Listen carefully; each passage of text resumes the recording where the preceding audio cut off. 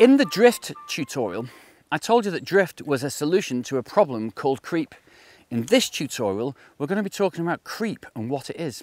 Okay, we know that we need to increase our stroke length depending on how much line we've got outside the rod tip. Short line, short stroke, long line, long stroke. Agreed? What happens if we change that stroke length mid-cast? Okay, what do I mean? We've got a nice back cast there.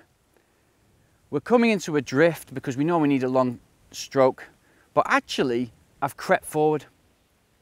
I've crept forward here. I've not waited for the line to unroll fully, and I've come too soon. It's a hesitance. People don't trust that the line's going to stay in the air.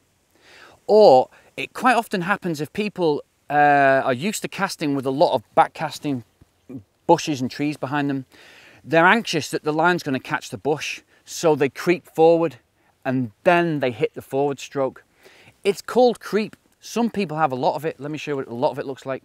Cast, creep, hit. Cast, creep, hit. Okay, some people have creep in just a very subtle way. Cast. You see that bit? You see that bit there? You say to yourself, Tom, isn't that drift? No, drift is different. This is drift, up and back, constantly following back to hook a duck.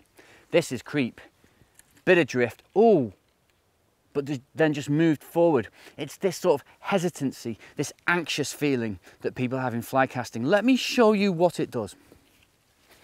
It's tailing loop central. Tailing loops are where the line on the forward delivery doubles under itself and creates a sort of mid-air knot, tangles up on itself and it lands in a heap. And I know you must have experienced it. Even you advanced guys, you've experienced it in the early days. A lot of people face the problem of tailing loops. And one of the causes is creep. Let me show you what a tailing loop looks like.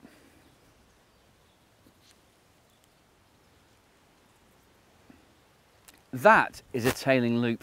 You see the way the line doubled up under itself and landed in a heap? What happened then was that I made a back cast, crept forward and applied the power way past my face. So I closed the stroke length. What I should have done was drift, back cast, gone backwards and then down, drift and then down. Drift is the solution to creep. Let me show you what creep does again. You make the back cast and then you creep forward before the line's unrolled on the back cast, and then you just sort of hit it too hard and you get this burst of energy. Your stroke length actually starts from here instead of here. You've crept forward and started the stroke, the forward delivery stroke, here to here. So you've closed the stroke length. It should be this wide, and you've closed it from there to there. And we know from previous tutorials, the longer the line out of the tip of the rod, the longer the stroke. So you actually, for this amount of line, you need this stroke length. There, now I'll creep. See what happened? I crept forward and applied the energy later on in the stroke. So I changed the stroke length from here to here. And what happened was, it created a tailing loop. I actually hit the rod tip on that occasion. A lot of people create creep when they're, oh, I'm going to catch the trees, for good reason, because they're going to catch the trees. Okay. So they cast, oh, and they've crept forward. Let me put it sideways. They cast, oh, and they've come forward and then hit it like that. To get out of one problem, they're creating another problem. That's not the solution. In the solution of obstructions behind you, very tall ones like this, we're going to use what's called a steeple cast, which is turn the loop vertical and then fire it down. That's the actual solution to this situation. The solution to creep is drift, drift, drift,